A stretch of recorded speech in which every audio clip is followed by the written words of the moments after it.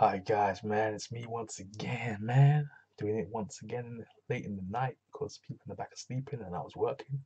So it's the only time I can actually do these videos. But yeah, man, um, NXT they did it once again. Best show in America today. This week, NXT showed why they have the greatest women's division in the world. I say the world. I'm saying the world, bro. Even in Japan, I'm saying the world, bro. Have the best women's division in the world. I was gonna say American. I was like, nah. I watched a bit of Stardom as well, and I was like, nah, but we got the best women's division in the world. NXT has it.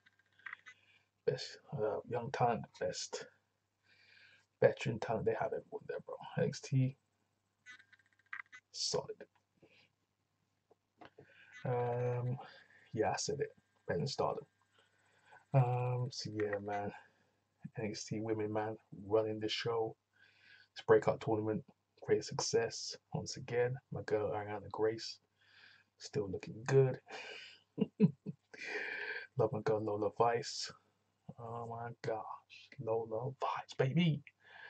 But yeah, man, great tournament, and you can tell these up and comers are doing very well. They've been trained very well. I don't know who's training them right now, but they're doing a great job. Um, the ratings are reflecting that, as you expect, and the women are the focal point, the forefront of the show. Shawn Michaels has done a great job. Well done to Shawn Michaels. So I'm gonna say well done to Shawn. Booker of the year, man. Booker of the year for the last couple of years, to be honest. Um, AEW needs to learn from this guy and his team. Tony Khan is like, he's just, damn. His women's division is so empty. It's ridiculous. No storylines going on. NXT of all the storylines, men or women, in America right now. Probably the world right now. Shawn Michaels is killing it. The best show in the world right now. But yeah.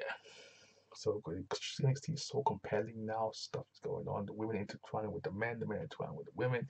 You know what I'm saying? Everyone has a story, everyone has a purpose being on the show. There's no weak links on the show. Everyone just want to see them there, you know? That's the thing about from the lower card to the upper card. Everyone is valuable. That's the word. Everyone on this show is valuable. Writing team, well done. Hats off to you. I just wanted to make this video, man, because NXT has beaten AEW in the ratings, Dynamite in the ratings this week as well. So I was like, yo, both in the 700s, but NXT in the higher 700s. Um, but Dynamite, man, it's in the 700s now. That is not good. That is not a good look right now. Dynamite is falling. It's falling right now. It falls like 900 something. Now it's got, bro.